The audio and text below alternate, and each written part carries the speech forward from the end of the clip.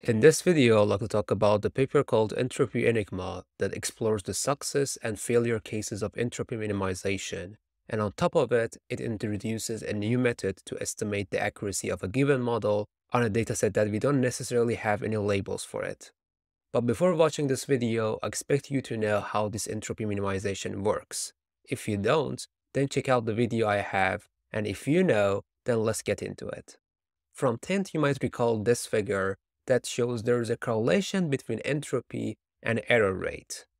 And low entropy results in low error rate. And what that means is that let's assume we have 5 classes and our model is 80% sure that the given input has a label of class 1.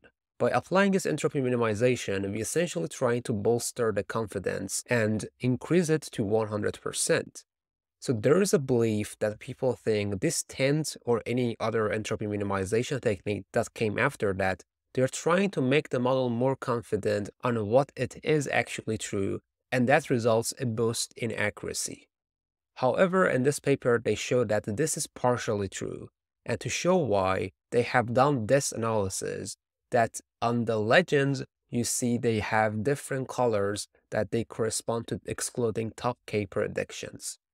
What that means is that let's assume this is the output of our model. Once we say exclude 0, that means keep every data as is and do not exclude anything. But once we say exclude top 1, that means let's look at the model prediction. Based on this output, it classified the given input as the class 2. If it is actually the class 2, then that means we have a correct output, and in this case, we exclude them from the training data of entropy minimization technique. So entropy minimization only receives the data that the model in fact estimate them as a wrong class. For example, the class could be 1, but the output of the model is 2, and this entropy minimization should bolster the confidence and be even more sure on giving this output 2, which is even more wrong. So based on the assumption of entropy minimization, these should significantly deteriorate the performance of entropy minimization. But in this paper, they showed that it doesn't. And also, once we say exclude the top 2, that means, let's say in our prediction, the ground truth is the class 1. Even though we output the class 2, class 1 has the second highest probability score, and we want to even exclude these data from the training of the entropy minimization to make the task even more harder than what it is. I guess you get the idea from the rest of the legends. And interestingly, we see that without excluding anything on ImageNet C dataset that has Gaussian noise level 3 to make it corrupted, the 10th method without excluding anything can increase the accuracy by 12.38%. But when we exclude the top 1 results from the training, it still can boost the accuracy up to 10.5%. And the gap between them is not as much as what we expected. And even more interestingly, with excluding top 10, we can get 7.88% improvement in accuracy. So now the question is, what makes the entropy minimization work? They have done an experiment on ImageNet, but intuitively, let's just say we have these 3 classes, and the average embedding of the training data is denoted by this star symbol.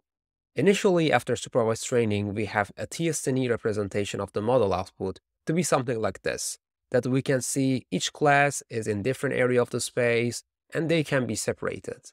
Once we apply the entropy minimization technique, we see that it helps the model form a well-separated cluster around the mean embedding of the training data of each class. But if we train this entropy minimization much, the clusters start to diverge from the mean embedding, and this is when the failure happens. And to quantitatively measure this failure, they use silhouette score to determine how good the cluster quality is. It essentially gives us a value between 0 and 1, and as it is more close to 1, we have better clusters that each entry is close to its own cluster and far away from the rest. And the other thing that they measured is Hungarian method, that this shows how away the cluster is from the mean embedding of the training data. From the silhouette scores, we can see that in blue colors, which happens early in the training, which I showed as success in the previous slide, the more silhouette score means the better clustering, and it is positively correlated to the accuracy. But the brown ones only happen in the second phase, that even though we have a better clusters, the accuracy is negatively affected. And the reason is the shift distance between the clusters and the average embedding of the training data. We see that as clusters start to diverge from the mean embedding of the training data, the accuracy becomes worse. So here comes the idea that let's develop a method to estimate accuracy based on this new knowledge that we have. A naive approach is by using these silhouette scores and shift distances, but none of them are a good idea. Why we cannot use silhouette score? Because each dataset has a different distribution in clustering, and that results in a different score that can be interpreted differently, and the score does not mean the same in different datasets.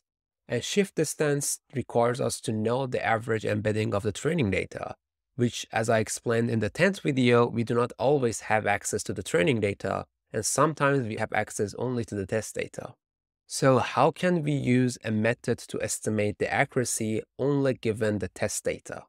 To answer this question, they first did another analysis, which they have done an experiment in the initial round of entropy minimization technique that we have a success convergence and results become better and better.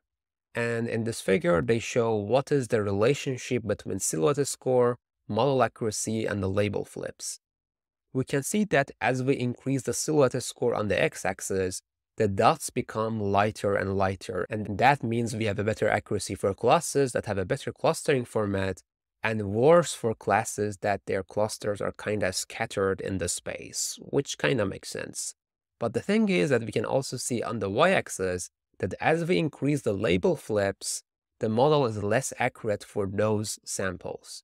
So when we apply entropy minimization, if the model is not very confident about something and the accuracy is low, then it is more likely for model to change its decision.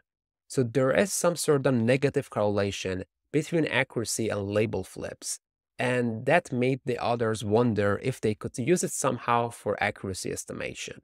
And that is where they propose this weighted flips.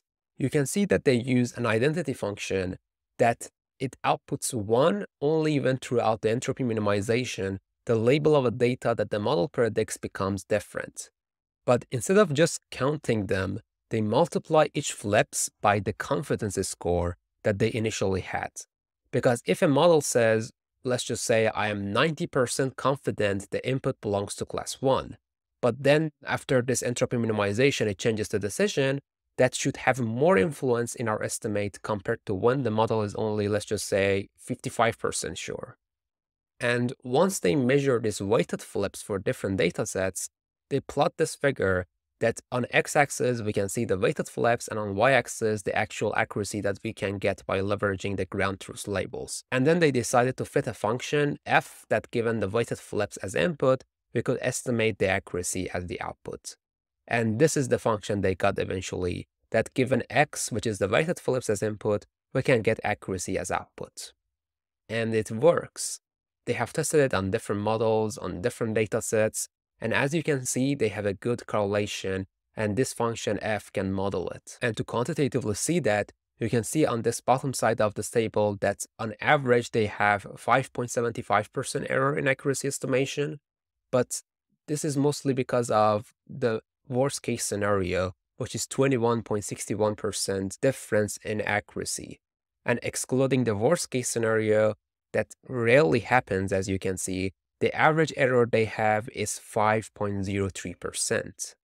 So with only 5% error, without having any labels, using this technique, we can estimate the accuracy. And yes, that's all I wanted you to know about this paper. If you have enjoyed watching this video, don't forget to like and subscribe. And until the next video, goodbye.